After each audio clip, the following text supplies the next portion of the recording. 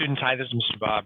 In this video, I'm going to talk through how you go about using Google Sheets to propagate the uncertainty for when you're using, when you have a data set and you have to do a linearization test that involves a non-symmetrical function.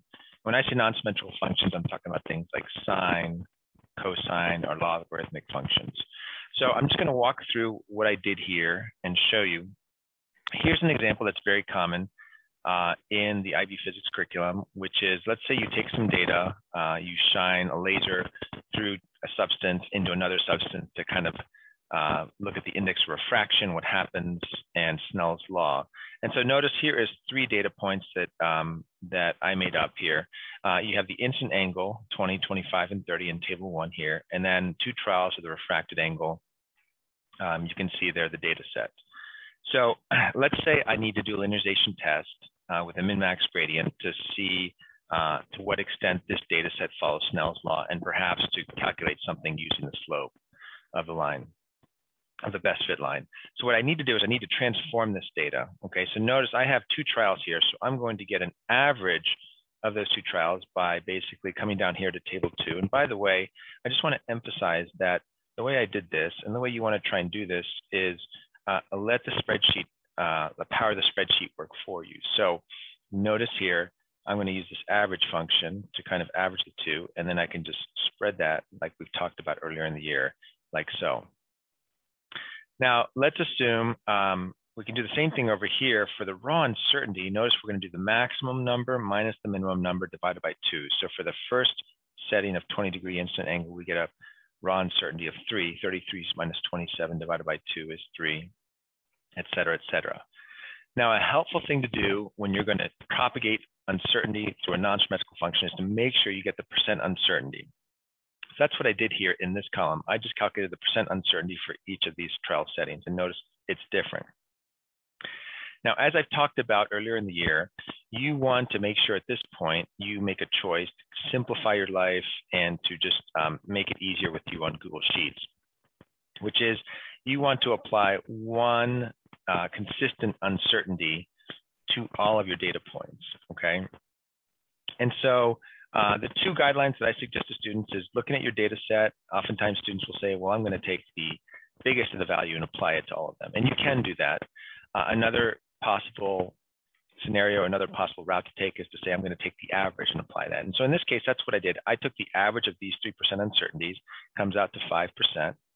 And so I put that in yellow just to say, hey, that's the percent uncertainty I'm going to use for all.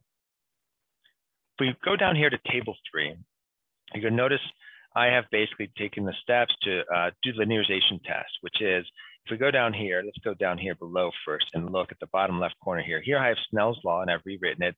Sine theta 1 equals n2 over n1 times sine theta 2. Notice the color coding here.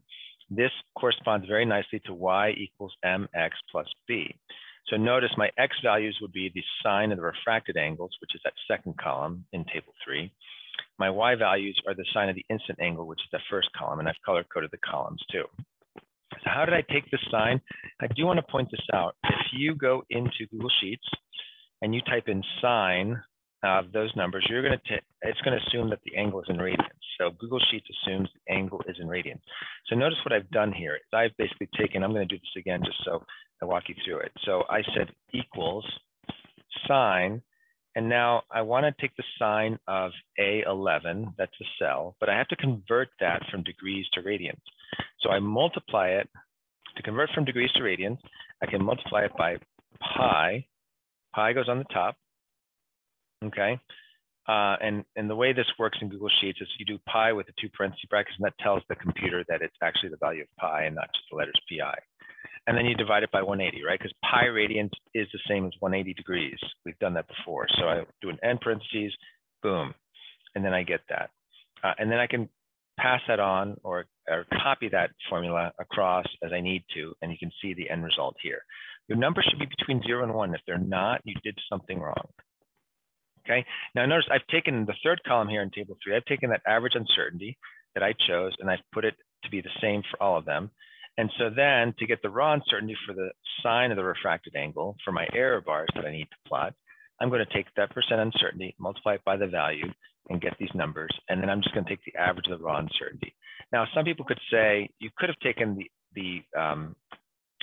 let's just do it here. 10%. Notice I'm basically copying what the actual percent uncertainty. Ooh, that was bad. Okay, there we go.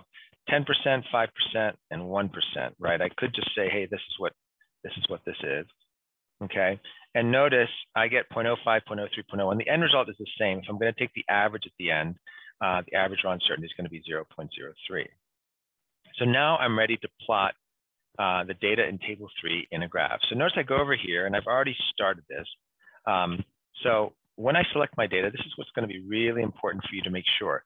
Remember, the blue values, that second column is the x values. So when I add the x-axis, what I want to do is I want to add the sine of the refracted angle. Notice it's kind of pointed it out for me, so I'm going to take that as so.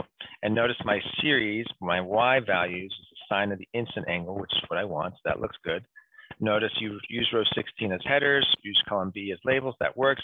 If you don't have numbers across here and up here, then something's wrong. And then you're going to go from there to customize. You're going to go to the legend. Excuse me, not the legend, you're going to go to series. And we scroll down here. I always like to make my point size smaller when I get to this spot. I could make it 4 points, something like that. Okay. I want error bars. Now it's going to ask me, do I want to type?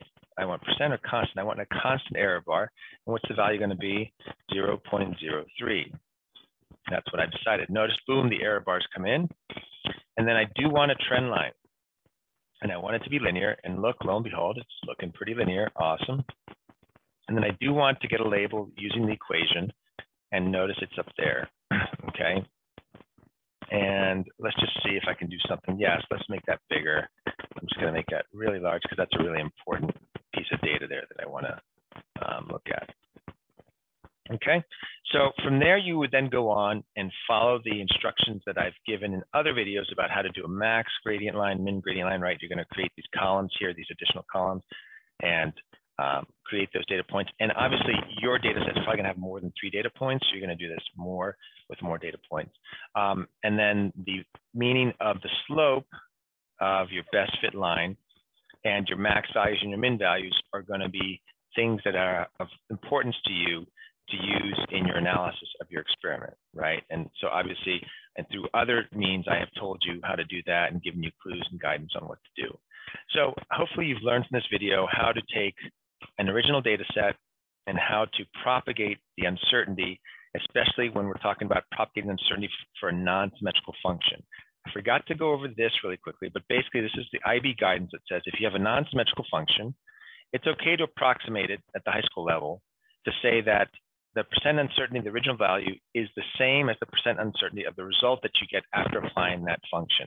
So in other words, for our example, the percent uncertainty in the sine of theta is equal to the percent uncertainty in theta. Okay, that's it. I hope you've enjoyed.